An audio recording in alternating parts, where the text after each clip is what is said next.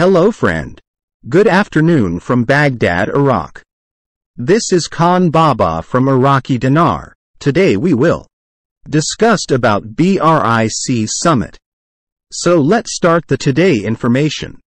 The leaders of the so-called BRICS, Brazil, Russia, India, China and South Africa, are gathering in Johannesburg this week in what is likely to be pivotal meeting for the bloc's trajectory. Russian President Vladimir Putin will not be attending due to an international criminal court warrant. But Moscow and Beijing will be pushing for the group's expansion in a bid to strengthen the bloc as an alternative to the U.S.-led liberal international order. Over 40 countries have applied to join. But there is division within the 5 members. Brazil and India fear that expansion will dilute their influence and impact their non-aligned foreign policies.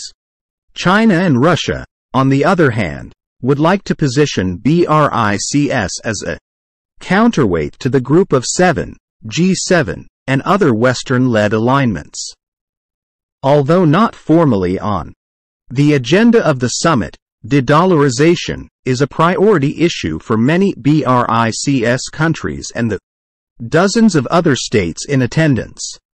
Some have suggested that BRICS establish its own currency to curb dependence on the US dollar. The BRICS Bank already lends in Chinese yuan and announced yesterday that it would also do so in South African and Brazilian currencies. Why is this BRICS summit important and how does it figure into major geopolitical trends? Many around the world have their eyes on the ongoing BRICS summit in Johannesburg, in part because together the BRICS nations encompass a population of 3.5 billion. Accounting for a substantial segment of global emerging markets. Originally, the countries came together as a grouping in the late 2000s to coalesce around issues of finance, development, and trade.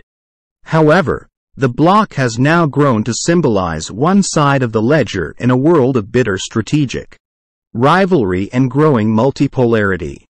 In this narrative, the G7 advanced economies, Canada, France, Germany, Italy, Japan, the United Kingdom and the United States, and the European Union, are on the opposing side.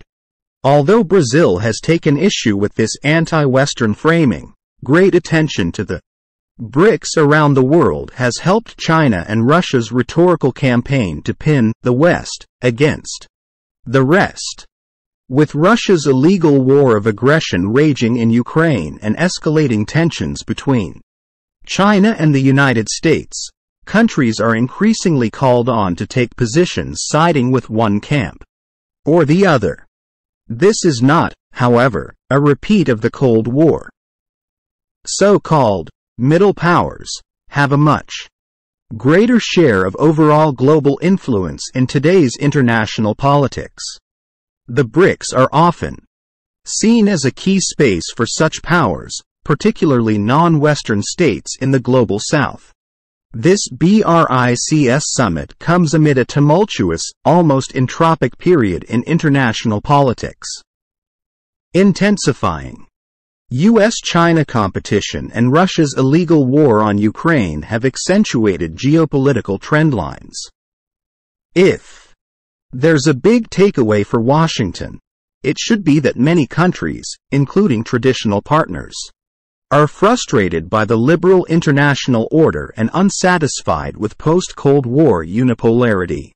The United States should take these concerns seriously and consider how to remake, or at least amend, the current multilateral order to address these frustrations and concerns, working with allies and partners to tackle the major challenges of the day. If not, other powers will step in, likely in ways that do not advance U.S. interests.